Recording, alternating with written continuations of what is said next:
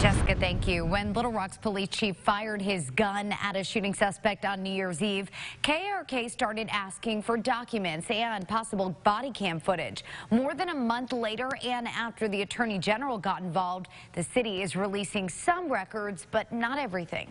That's right. This all started on New Year's Eve, you may recall. Authorities say that two women were fighting on Asher Avenue. The chief on patrol because of the holiday saw the argument and stopped. As Chief Humphrey got out of his SUV, state police say one woman shot the other. The chief then fired his gun at the shooting suspect.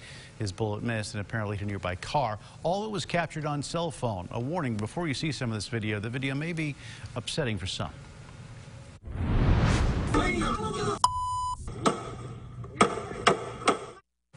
KARK4's Mitch McCoy has been pushing for the release of police documents since all of this went down. He's joining us live in studio tonight with what he's uncovered. Mitch? Yeah, Laura, Bob, hello. Good evening, everyone. The state of Arkansas provided the chief's training record very early on. We found no issues there, everything up to the state standard. But it's what we're getting and what we are not from Little Rock Police, a department often caught using the word transparency.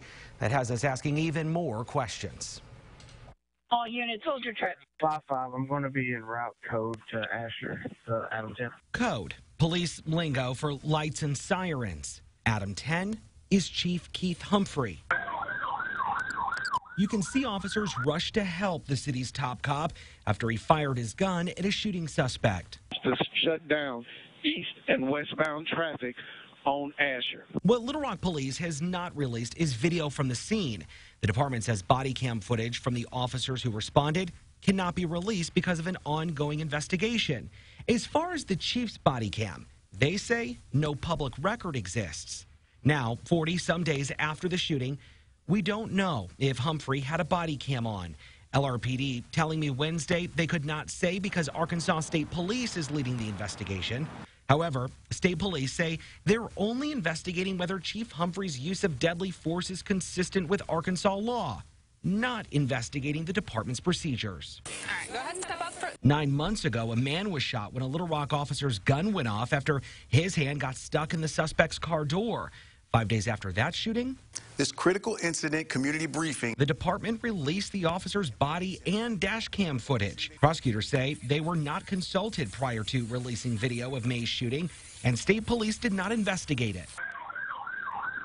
However, state troopers were asked to investigate the chief's shooting. Criminally, the state police case file could be sent to the prosecutor by the end of the week. As far as the administrative investigation, if Chief Humphrey was not wearing a body camera, it does not mean he broke any city rules. LRPD policy shows body cameras are deployed at the chief's direction. Other training records show he completed numerous classes such as de-escalation and deadly force in the month of December prior to him firing his gun. Bob?